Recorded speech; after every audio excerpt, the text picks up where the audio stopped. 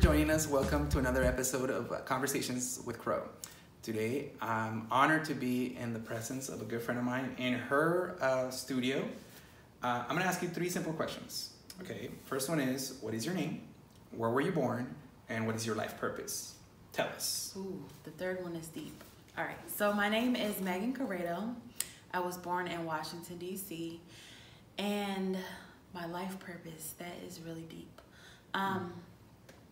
I think part of my life purpose is to help other people find themselves, find their strengths and their creativity. And I think the other part of it is for me to find the same thing for myself. That one's deep, just the way you shared that. All right, cool. So we're having a little conversation on the drive to your studio, and you were sharing with me about what it took for you to become a doctor, to get your doctorates. Can you tell me a little bit more? Can you tell us a little bit more about that? Like how did that manifest? What was your dedication like? Sure. So to be honest, I didn't really know why I needed my doctorate. I'm like, I'm a woman of color, I'm young, and I just want to be listened to. So I applied to different doctoral programs, and I got into one several years before I got into Penn, and it just didn't feel right. I was like, this would be cool to get into the program.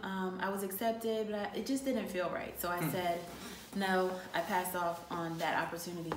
Then I reapplied at the same place, maybe 2 years before, and they rejected me. And I'm like... Now they rejected you. Yes. Got it. So I'm like, wow, so I was accepted and I was rejected. And then I was feeling really down about it, like what changed? And then I applied to the program at Penn. They have a doctoral program, DSW, Doctorate of Social Work. And I didn't really know why I wanted to get into the program, other than that I wanted to have a voice and I wanted to have as many things as I could behind my name so that people could listen to me. Because I'm like, if they can listen to me, then they'll also listen to the clients that I'm working with. And urban youth often don't have a voice. Right. So got into the program, but when I got into the program, I actually didn't have a place to live at the time. So I got the letter forwarded from my old address to my new address, which was a family member's house where I was staying temporarily. And I got the letter. I was so excited, but then I'm like, how am I going to get there? How am I going to pay for this? What am I going to do? So I kind of just took a leap of faith and was like, I'm going to figure out a way, because this doctorate is important and I don't know why, but I need to get back to Philly. I had moved away at the time. I need to get back to Philly so I can get in this program. So I packed all my stuff up and I came back to Philly. I didn't have a job yet. I had like little contracting work I was doing. And I stayed with a friend. She had no electric in her house at the time. Yeah. So I did my schoolwork using an electric lantern. And I would actually, it's funny, so I would actually take an all-in-one scanner, printer, copier to Panera. Panera was my spot. And I knew the exact booth where I could use the outlet. Yeah. And I would plug in my all-in-one scanner, copier, printer, and I got all my work done. Whatever it takes. I would stay at the library some nights until like 12 o'clock in the morning. Wow. And no one at the school knew that that's what I was experiencing. And eventually, you know, I got back on my feet. I was able to get into my own space with electric. And I remember, yes, the first night I got into the new apartment, I just turned all the lights on. I was like, yes, all the lights. And I didn't even have my bed in there yet. I slept on the floor. I was like, it's fine. I have lights and the water is hot and I am getting my doctorate and I have my A's and it's okay. Wow, it's a powerful story. So it's just, I hear stories like yours and it moves me to almost tears, because I'm like, yo man, I have no reason to complain. Like, if you want to do something, just focus and do it.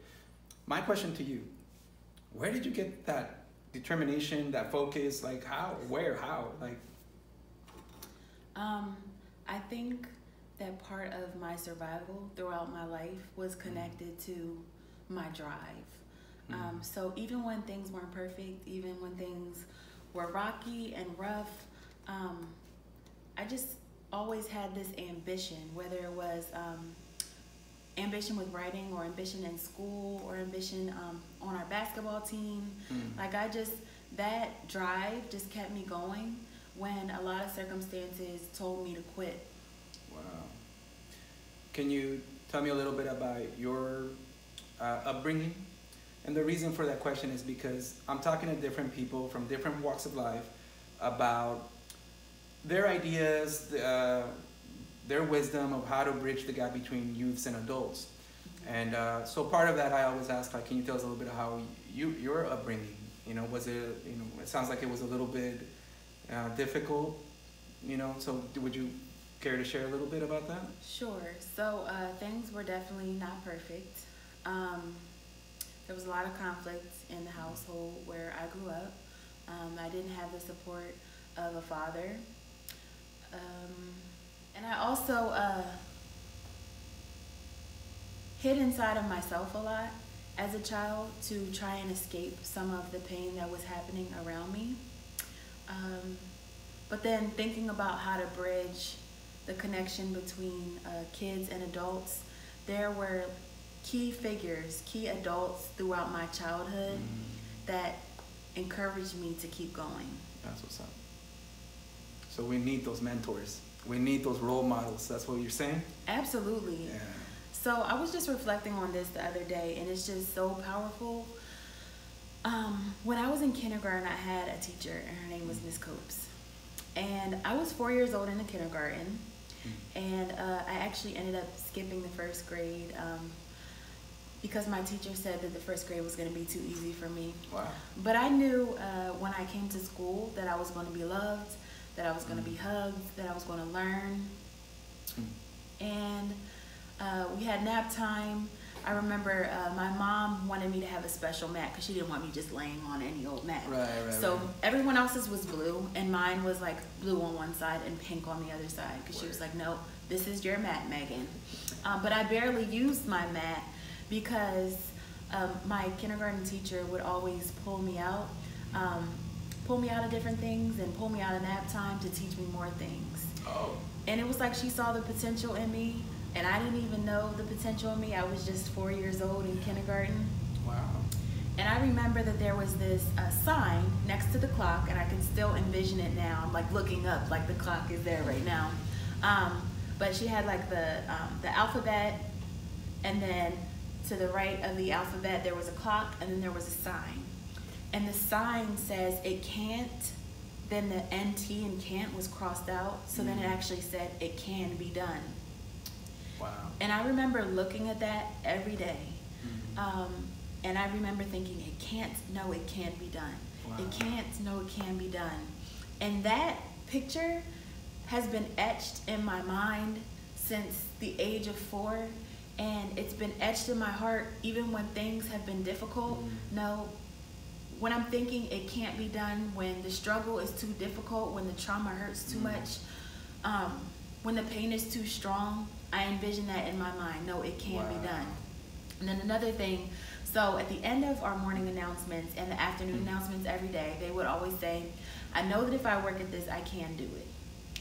And that those messages from an early age, starting before my kindergarten teacher, but that's a story that really is resonating with me right now. Yeah.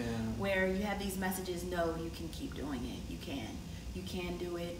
Yes, this does seem insurmountable, but you can find your inner strength and you can keep going. And I got that message from multiple people in my life. I got that message from my mom. I got that message from mentors in the community. I got that message from teachers. And it was just kind of ingrained in me from a very early age. And it enabled me to survive a lot of things. Wow. So even having like written affirmations in the space where you're going to school at or even at home, is that kind of like a suggestion? Absolutely. Something that you can use to remind yourself every day can be really, really powerful. And it's like that consistent message that you see no matter where you are, whatever walk of life you're in or whatever struggle you're going through. If you have these messages etched in your mind of who you are and what you can accomplish, it's really powerful and it sticks with you. I love that. And that's what you're doing now through your practice for other people, right? Because, well, what's the right terminology? Like, you're a clinical therapist, right? And you provide that for others now, right? Giving them those affirmations, giving them that guidance, right? And helping them find the strength in themselves. A lot of the people that I work with are the people that are ignored, that are marginalized, that are considered to be powerless. And I get excitement and joy over supporting them and finding their strengths too, and saying, okay, you feel like this can't be done, but how can it? And how can you work around all these challenges and barriers to find yourself? Is it all ages or that you work with? Or is it mainly youth? So I work mainly with youth, but then I also work with families too. Which one's more difficult, the individual youth or the family? You're trying to get me in trouble. We'll skip that. Okay. Yeah, you know what, you're right, because this is what you do for a living. You know what I mean? I go and talk to different people, but it's just out of the bottom of my heart, you know, and same thing, I gotta be careful of not saying something that, you know, I'm not a doctor, you know, so I gotta just share, you know, up to where I feel it's more general thoughts and suggestions, you know. So I created this program called Stories to support people in telling their narratives creatively. It supports people looking back at their past traumas and their past strengths, organizing them, and then looking toward their future vision. So saying, in light of the things I've experienced, this is where I want to go from here. As I created it, and it started as part of my doctoral work, while I was working on my dissertation, I went through a whole lot of trauma in the course of me creating this narrative process to help other people. And I've always done better with helping to support other people and helping them find their strength and then forgetting to find my own. So where I am now is I'm still supporting other people in finding their strengths, but I'm also trying to devote time and attention to really understanding myself and how I view myself, the impact of my experiences on my identity, and figuring out how can I drive my future. The same way that I support other people in identifying their future vision, how can I do the same thing for myself? And how can I find value and worth in myself the same way I find value and worth in other people? You know what, I run into that quite a bit actually, is people that are working in different fields, but they're going 100% and they're doing so much. They're doing like a lot, and people are like, we're blessed to have people like you that are like, we're here to empower and give back to you. But upon talking to them, that's kind of what I run into, is where people are like, you know what, I need to rest, or I need to, you know, just pamper myself, or I need to eat better.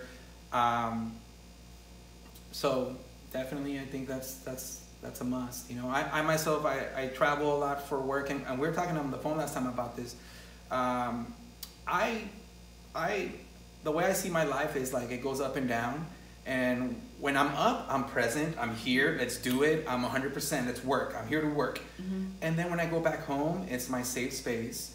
And because I work for myself, I pass on opportunities, and I pass on projects, because I know I will not give it 100% to them, because I need for me.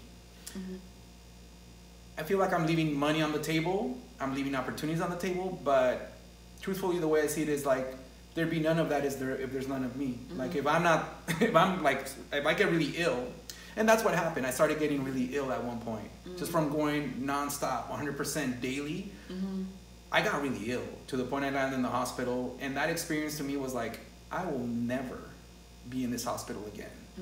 You know what I mean? Because even though they treated me good and all that, I didn't like the space. It just felt really not good for me. So ever since then, I was like, I need to make sure that I'm calibrated, you know, and that I am able to be good with myself before I go out and share, you know. So So that's good. That's good that you're on that path. And one of my self-care strategies is making art. And I just love playing with art. I use my alcohol inks, and I have my glass, and I try new things, and sometimes I hate what I made, and sometimes I love it. Sometimes I throw what I made on the floor. I just saw something that you threw on the floor. I'm like, wait. I'm like, look, these are powerful. What are you talking about? I'll come back to it later. I hear you. I'll throw it on the floor and then come back to it again, and then. But everything is like this learning experience to say, oh, this is how I can make this again, or this is how I can never make this again. I love that. I find when I'm not being creative though, I feel really depleted. And I can tell when I haven't been using my creative self-care strategies. Yeah. I can tell just from my mood and my ability to manage stress, like I need that creativity in order to keep going. And if I don't have it, it's really difficult. There's going to be forward. problems. Yes. Like, where is my glass and my hammer? Nice. I'm the same way. And Irene already knows me. My wife already knows me so well that she's like, Crow, just go to your studio. It's time, go work. Make something. Exactly. Because same thing, it's art, similar to you, art's always been a healing agent to me. Always. And that's why I now do, I guess very similar to you, but I'm not a doctor. I'm going out there sharing from my heart. But it's because what I saw by me creating to help me heal and cope with certain trauma that I had in me, I then realized, like, you know what, I can share this with people, you know? And it's very simple, but it's just a matter of doing it, you know? And you just once you start seeing people, as I'm sure you've seen, people are just let's say playing with the paints or something, and you just see it in their face like, whoa, I tapped into some new information. And that was that, you know? I think we all need creativity to heal and live and to thrive. Like whether that looks like alcohol inks or spray paint or acrylics or collage, I think we all need it as human beings. When I'm not making, there's something in me that's like yearning to come out. Yeah. And then I think it's amazing that art speaks for us, or creativity speaks for us in ways that we can't communicate in words. So in my profession, I went through all this different training to learn how to use words to help people heal. And then I'm also finding, yes, words can help people heal, but all these things that we can do using our hands and our creative spirits and just finding inspiration, that helps us heal too. Yeah, I found like even abstraction, just throwing paint and, you know, expression, and that also says things that we can't put into words, you know, and something about that you look at and you're like, I understand where you're at, you know, so. So I guess I can tell you about this mannequin that I made. It was in a show. Okay. So I don't know why I wanted to create art on mannequins. I have 3 for some reason. I like him. I may have more at some point. And it's funny how I found 2 of the mannequins. They were having a going away sale at this department store, and my family was with me, and I was like, look, there's mannequins and they're cheap. So like my sister grabbed like an arm, my cousin grabbed a leg, my mom grabbed a torso, and we're traipsing through the mall after I got these mannequins. And I picked plus size mannequins because I wanted it to look like a real person, like not like this ideal of beauty that we're trying to achieve. Like, no, someone that looks like an everyday person walking down the street. So I got one of the mannequins and I tried this pour painting technique on it. Okay. Have you heard of that before? So yeah, I was like you're using gravity to move the paints around. And it has this marbleizing effect. So I did that to one of the mannequins and I'm like, cool. Okay, it's done. But then I was like, it's too perfect. And whenever I'm making something, I want to keep challenging myself. And if it's too perfect, then I want to keep going with it. I hear you. So then one day I was feeling, so as part of my own trauma, I also experienced some shame. And I went back to the mannequin and I just started like writing all these shameful messages all over the mannequin, just like messing up this so-called perfect pour painted mannequin that I made. And I left it here in the studio. And then I went about my business. And then I said, you know what, I can't. It felt like that mannequin was representing me and how I was treating myself and the messages I was saying to myself. Wow. And I said, I can't leave myself in this. So I came back to it. And then I covered it up with positive messages. There we go. I said things like, you are beautiful, you are good enough. Things that I don't usually tell myself. Okay. And I covered up all of those areas of shame with positive messages about myself. And then I ended up adding pictures, photographs of me feeling confident and like positive messages, and then put tempered glass over top of it. And I called it self-love. It was almost symbolic of my process of trying to find that self-love too as a trauma survivor, and help myself find the same love that I help other people find in them. So it was really a really insightful process. And I know I want to do something else with the mannequin. I don't know what yet, but there's more messages and lessons that need to be learned. That's powerful. You know, truthfully, like I do that for myself every day, because what I've come to learn is that like nobody else is going to do it for you. And when they do, it should be more like the cherry on top. So an example, when my wife tells me, hey Crow, you're beautiful, or you're good looking, that should be the cherry on top, and not me being like, yo, aren't you gonna amp or pump me up today? You know, because we are all working through our own things individually, you know? So I've made it like a ritual where every day I wake up, and before I step off the bed, I do gratitude work. I'm just thanking the universe for being alive, for one, you know, and for having a space to rest. And then from there, I just, you know, start with the list of family members that I'm grateful to have.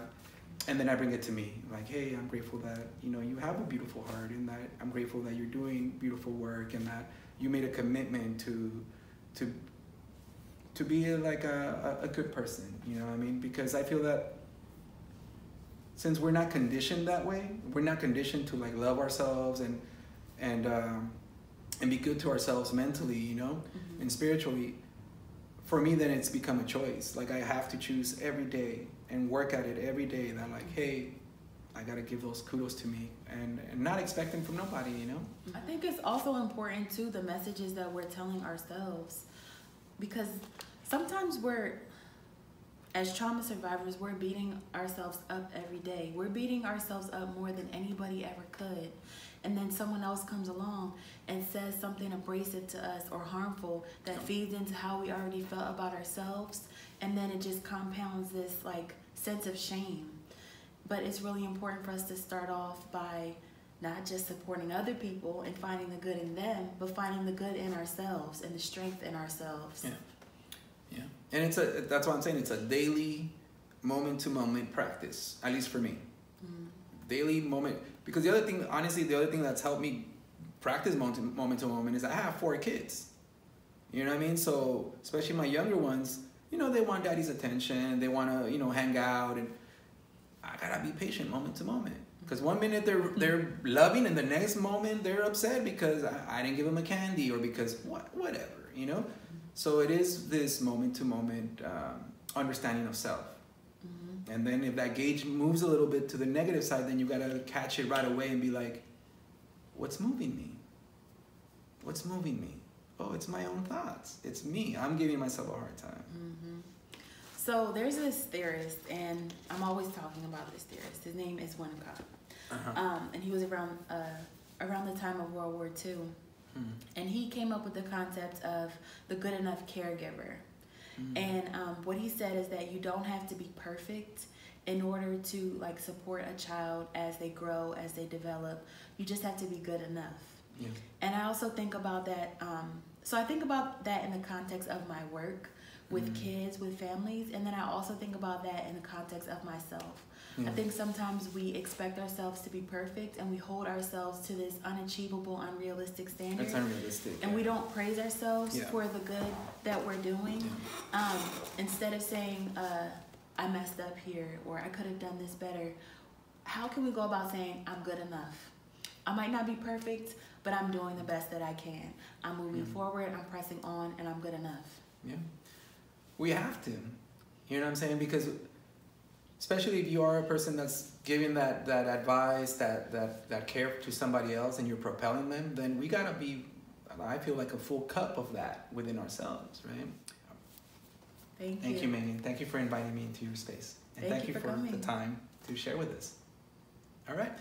I'll put on Meagan Corrado's Instagram, if that's okay with you. Sure. And that way you can look her up. She's doing amazing work all around.